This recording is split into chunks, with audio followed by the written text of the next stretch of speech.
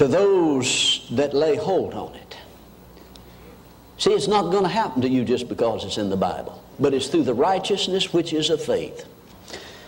Now, notice here that he says, the promise that he should be heir of the world was not to Abraham or his seed through the law, but through the righteousness of faith.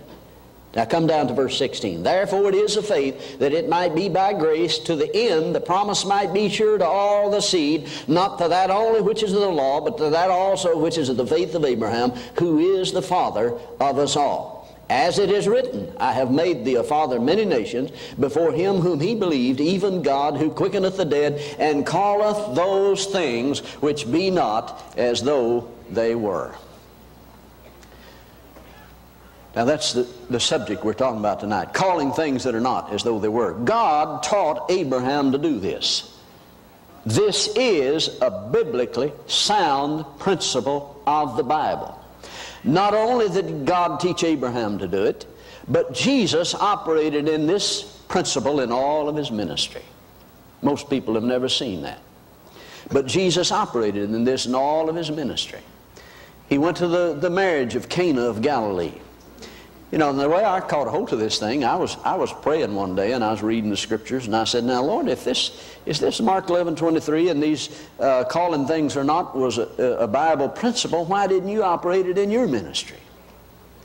And for the next 15 minutes I got embarrassed beyond measure, because he took me through the scripture. See, you can know the Bible, but unless you look at it from a certain angle, you'll miss these things. And he took me scripture by scripture and showed me that almost every miracle of healing and manifestation of God's power that was wrought by Jesus Christ was by this principle.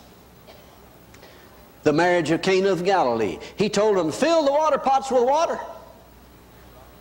You got to be kidding. They wanting wine, not water. Then he said, draw out now and bear to the governor of the feast. What was he doing? He's calling it wine. He's calling something that's not. Now don't go get the garden hose and stick it in your gas tank. That is not what he's talking about. You know, you have to be careful about things like this. I was in Little Rock, Arkansas one night, and I was sharing a testimony of how that I was flying out close to Big Piney, Wyoming one time in an airplane.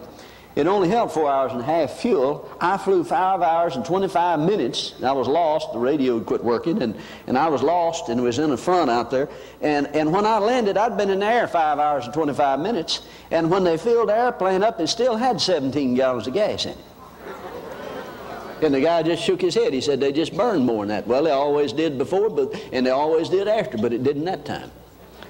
Now, I told that in the church, you see, and there was a fellow sitting there in the church that got up after church service was over, and they went out and got in their car, and they started home. His wife said, we better get some gas. No, he said, God put gas in Brother Cap's airplane, he'll put it in my car.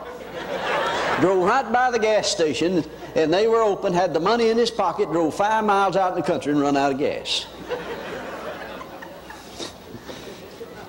Well, now, see, he called that faith. That wasn't faith, that's foolishness. But now you see why sometimes people criticize that, because they say, oh, that's what they was teaching down there. No, that wasn't what I was teaching at all. He just misunderstood it, you see. That's not faith, that's foolishness, you see. I was in an emergency situation. And I'll tell you, God will do things. You see, if God had filled his car up with gas, what do you think had happened when he wanted the oil change? He'd want God to change the oil and overhaul the transmission. Well, God's not in the business of doing that.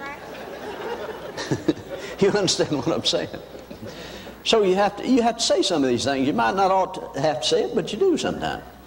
But we need to understand that God's Word is out there. Jesus operated in these principles of calling things that are not as though they were.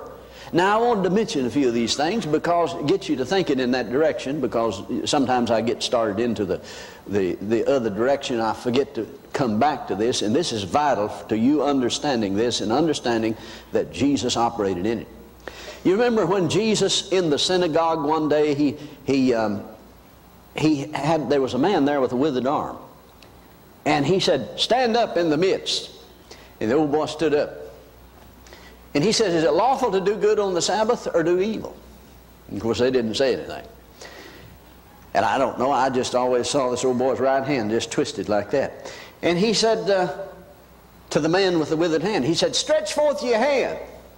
Now you know, I know, Jesus knew, and everyone in there knew that a crippled man with a crippled hand cannot stretch it forth. But a well man can. And the Bible says, and he stretched it forth, and it was whole as the other.